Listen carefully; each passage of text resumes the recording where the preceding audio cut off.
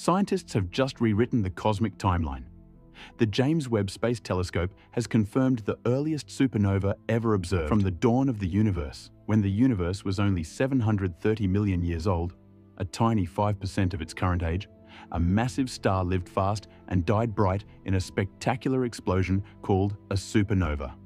It started back on March 14, 2025, when an international satellite spotted a burst of high-energy gamma rays, named GRB 250314A, blasting out from deep space. Webb's near-infrared camera then trained its infrared eyes on that spot months later, about 3.5 months after the initial burst, and captured the faint glow of the supernova and the galaxy that hosted it.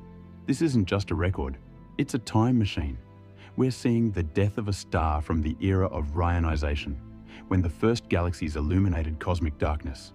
And Webb didn't just spot ancient fireworks, it captured the environment where early stars lived, died, and seeded the universe with the elements needed for planets and life.